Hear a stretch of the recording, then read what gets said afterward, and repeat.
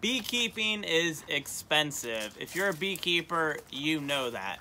But thankfully, you can actually make money as a beekeeper even in your first year. This is my first year as a beekeeper, and I've been amazed at how much money I'm making. So I am going to show you how to make money your first year as a beekeeper with only 1 or 2 hives, and where to sell your honey. Let's get down to business.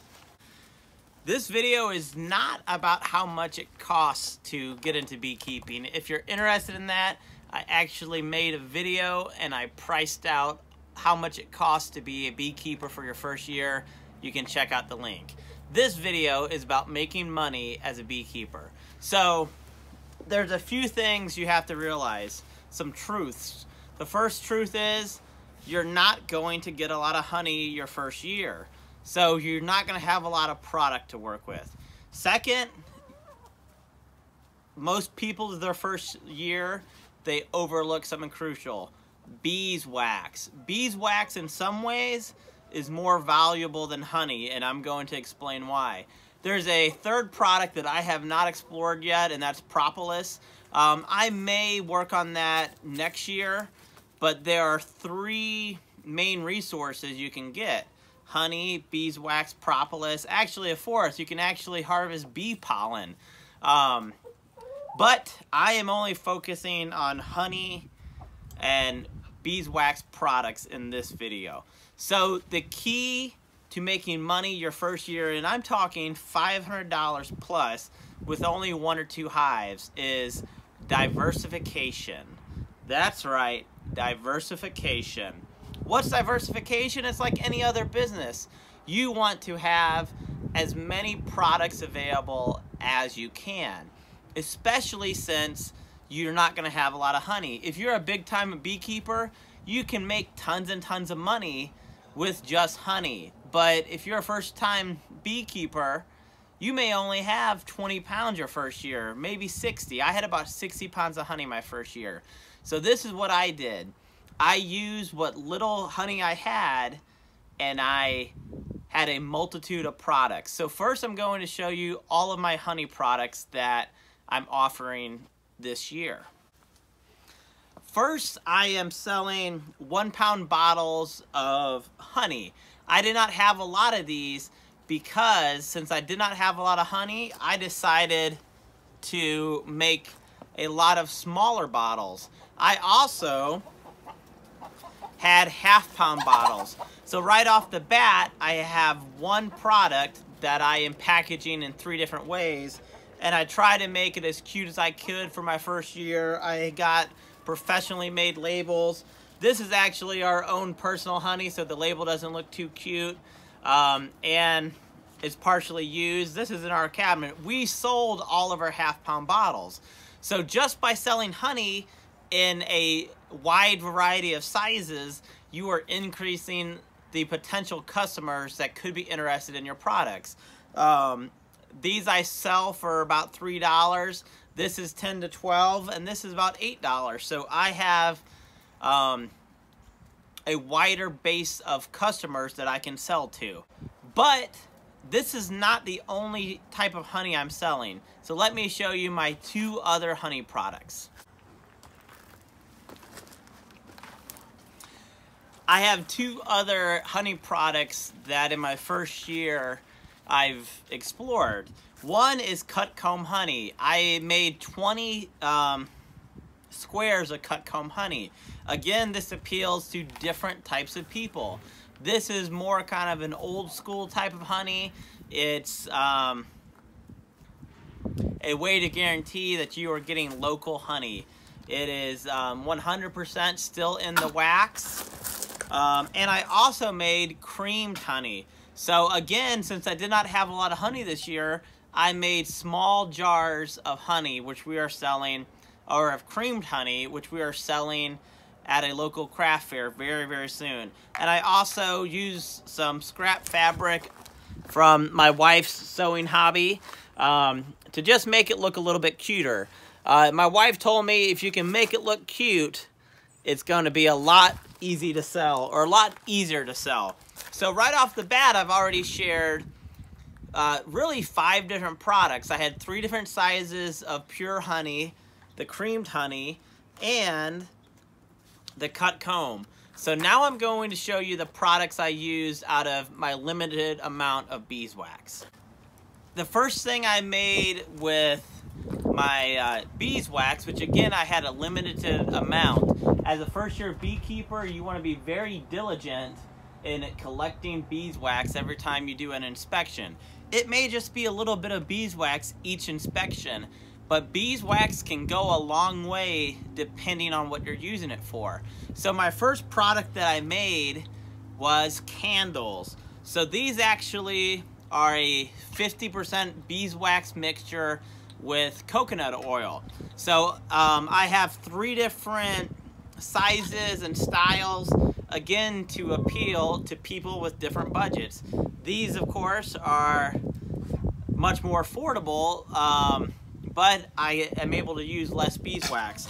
I also made a few very limited pure 100% beeswax candles. Isn't this beautiful?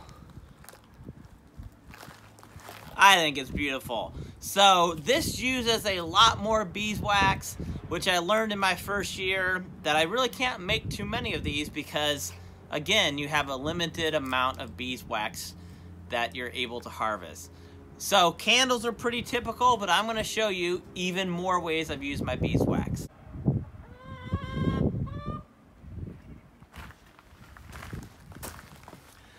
Lip balm.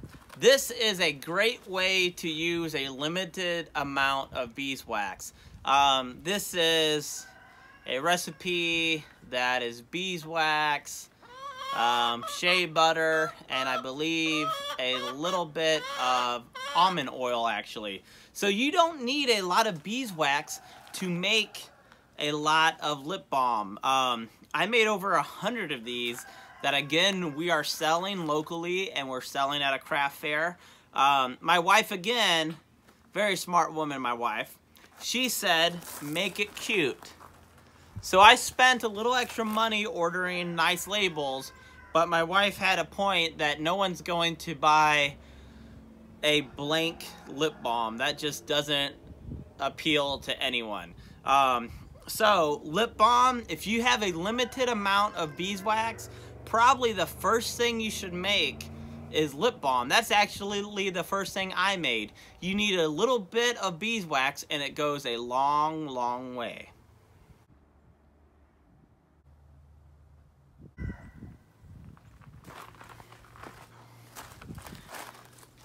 I made beeswax moisturizer bars. That's right, very fancy. This keeps you nice and smooth, that skin, you know. I mean, look how beautiful my skin looks. This is another great way to use beeswax. It has other ingredients in it. If you're interested in learning how to make it, I have a video that I will link. And again, the packaging is really important. Make it look cute. If it's cute, people are going to be much more liable to even look at it. If it's not packaged in an appealing way, people may not even look at it. And again, if you notice, I made 3 different designs to appeal to more people. That's what's important. Appeal to as many different customers as you can. You're probably going, wow, this guy has done a lot this year with beekeeping. I'm not done yet, people. There's one more product I'm going to share with you. I made ornaments. These are pure beeswax ornaments. I also have a video just on how to make these. It's very, very simple. But this appeals to more people. And it's 100% beeswax, locally harvested beeswax. I'm selling these locally and at craft fairs. I may be selling them online. So those are all of the products that I am exploring this year. I've made over $500 selling all of my products. So I am super, super excited. So again, the key is to have lots of different products and to increase what products you have by having variety. So have as many products as you can, as many varieties within those products. For example, with my lip balm, we have 7 different flavors of lip balm. Is that what you would call it, a flavor? You don't eat it. But right, 7 different flavors of lip balm, so it's going to appeal to 7 different people. So another tip is, where am I selling my products? Well, first of all, like I've mentioned several times, craft fairs, which we have a big craft fair coming up. I also sold online, and I'm going to continue to sell online. A lot of my products I've kept because of this big craft fair that's coming up, but as soon as that craft fair is over, I'm going to go ahead and sell, hopefully, the rest of my products online. What's another way I've sold? Oh, my honey is actually in a local store in our town that just opened up. So don't be afraid to approach a local business to see if they will sell your honey. Now, of course, you will be getting less money for your honey by selling it that way, but you're selling more honey and you don't have to find the customers. So that's what I did. I sold 15 pounds of honey to a local store. I get my name out there, and I'm hoping that that relationship continues. I'm going to hopefully next year approach even more small businesses. A small business usually only needs a small amount of honey or these other products, so that really works very naturally, very organically. So I hope this video has helped you. Hopefully it's encouraged you to invest in beekeeping, to explore the products that are out there, and to not quit. This is, again, my first year as a beekeeper. I've learned so much. I can't wait till next year. If you've enjoyed this video, please subscribe, share it, leave any comments. I love the interactions with subscribers and viewers, and have a great afternoon. I know I will.